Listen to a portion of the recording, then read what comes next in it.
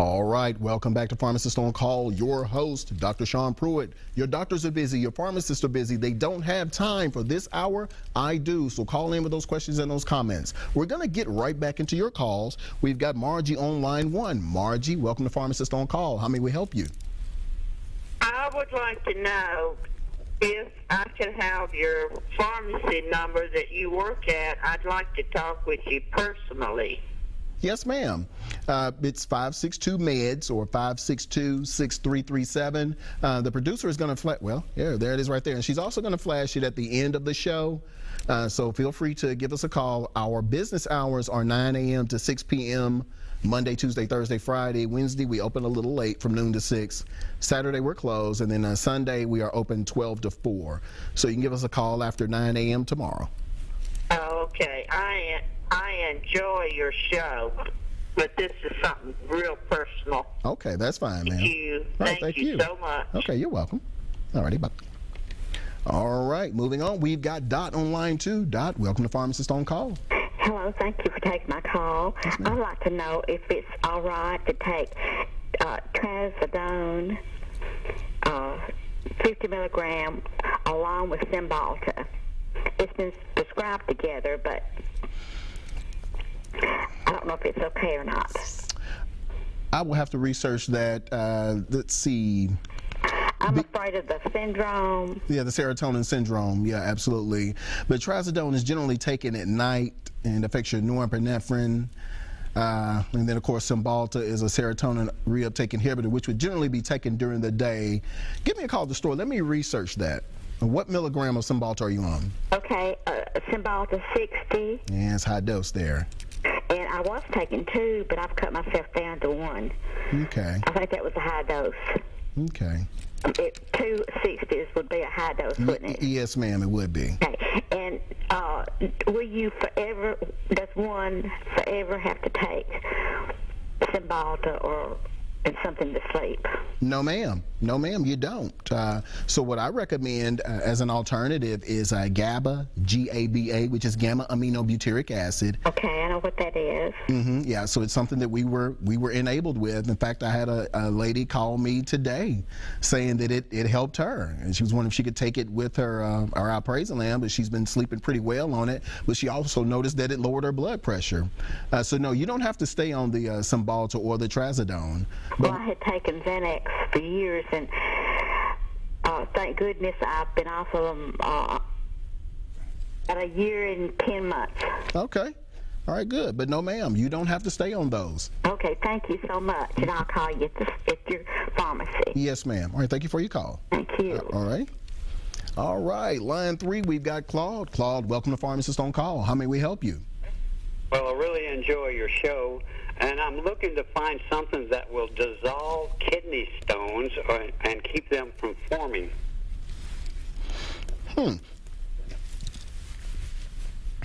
What I would probably suggest is getting a steady dose of alkaline water. So let me ask you, how much water are you getting? Well, it's not from me. It's a friend of mine, Okay. and I don't think they are on alkaline water. Okay. Do they have a diet high in red meat, and do they love some sodas? No, they've had them for a long time and for years, and they have got themselves off of about everything that people have recommended to get off of to keep them from forming, but they're still forming. Yeah, I would try to alkalinize the blood. They're basically acid crystals. And so if you begin to alkalinize the blood, alkalinize the urine, that should prevent those acidic stones from even forming. Well, that sounds fantastic. Yes, sir. So I would recommend, if you're in the Nashville area, alkaline water. And depending on their weight, I always recommend drinking for every half pound of body weight, 1 ounce. So if they're a 100-pound person, they should be drinking 50 ounces, which would be about 1.5 liters a day.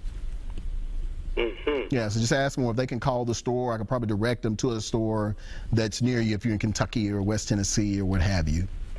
Okay, what number would they want to get? You know, the 8 or 9 or 10 or 11? What would that be? With stone formation, I would do 9.5. I would go for the gusto. And that's generally what I recommend for most patients, unless they tell me, hey, this is really strong and I'm doing number 2 a lot, which you're going to do on this alkaline water because it's going to kill the bacteria in your gut. It's going to flush it on out of there.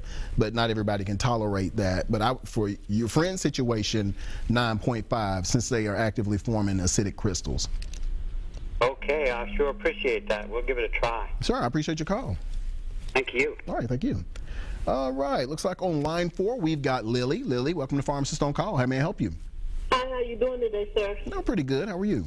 Oh, I'm good, thank you. I'd like to know what the difference between Lyrica and gabapentin and which one is best to take.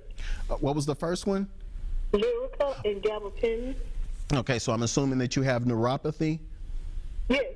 Okay. Well, Lyrica is in the Valium family. I think the chemical name is pregabalin, but it's kind of in the benzodiazepine family, like Valium and Xanax and all that stuff.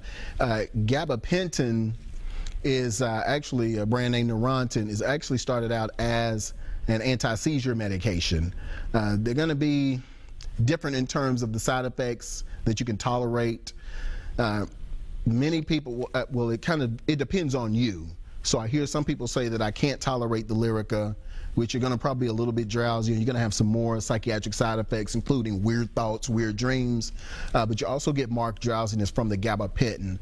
So it's going to be trial and error to find out which one works the best for you in terms of that neuropathy. Now, is your neuropathy coming from a back injury or from uncontrolled diabetes? From a spinal tap. Oh, spinal tap? Okay. Okay. Yeah. Now, have you taken both? Yes, I'm trying the Lyrica now. Okay. Yeah, and it's the more expensive drug, so your insurance company is probably going to take you through hoops by having to get a prior authorization, and that's simply because there's a cheaper alternative, or less expensive alternative in gabapentin out there before you move up to the more expensive Lyrica. But gabapentin works good in a number of patients, so it just depends on you, on your makeup, which one you'll be able to deal with best. So what dose were you on gabapentin before you had to move to Lyrica? I think it was 900. 900? Well, yeah, you had maxed out pretty much, so. Yeah. 900 per day? Yes. Nah, that's baby dose. So your doctor can go up to 800 probably 3 times a day, so that's going to be, what, 2,400 milligrams. So it was 900 3 times a day. 900 3 times a day is, yeah, that's a for real dose. Okay. Yeah, so then I would think Lyrica would be something that you would want to try. What milligram are they starting you on? 50. 50? Okay, yeah, Lyrica goes up to, I think, 300 milligrams, so you have some room to play with. Have you started taking that? Yes. Lyrica, are you feeling any different in terms of your mood or anything like that? Not yet, I haven't. Okay, no. Is it helping the neuropathy? Yes. Okay, well then that's good, especially at such a low dose, so it's very promising. Okay. And the alkaline water, I can take that with that, the Lyrica? Yeah, but again, I recommend a pH of 7.0. Now, you can do the 9.5 just for your general health, but when you get ready to take your medication, make sure you get the 7.0 water so that you can fully absorb the Lyrica. Okay, and it would take some of the inflammation out of my body? Yes, well, not the 7.0, the one you take with your medication, but the 9.5, yes, it will. Okay. And so I just started at a lower level, at 7.0, and then move up. Well, no, you can get both, because 7.0 is not really alkaline. It's chlorine and fluoride free.